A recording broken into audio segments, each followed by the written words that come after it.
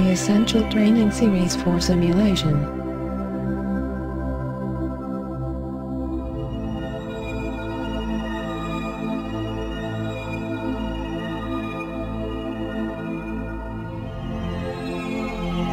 In this part, we will work to control the simulation interactively using a game controller. After the completion of link creation process, move out to interactive. Start by plugging in your game controller, if you have one. Interactive simulation requires you to design a control panel. To do that, click over Design Panel button. The Interactive Physics Entities dialog box appears asking you to choose Interactive Entities. Select a joint, and then click over the checkbox of the control function to enable it, and display its interactive channel dialog box. Configure your controller by setting or mapping an input button as the increase key. Set another button as the decrease key by pressing the desired button on your controller. Enter values, in radius, if rotation combo box is selected, for minimum value, maximum value, step size, and default value.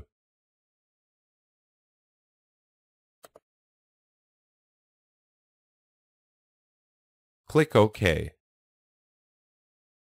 Apply the same steps on the remaining interactive entities.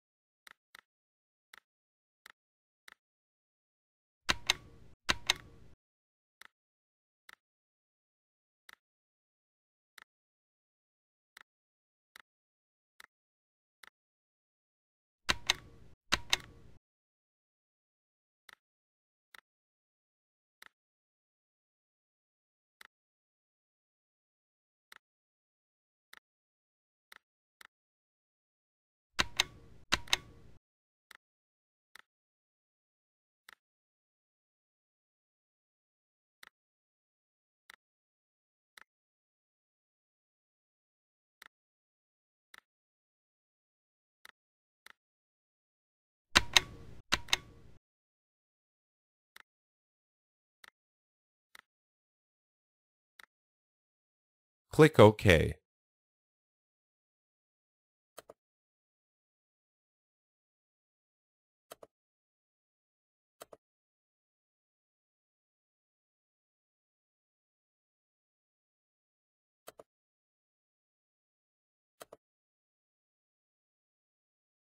Finally, run the interactive simulation and start controlling the model using your controller.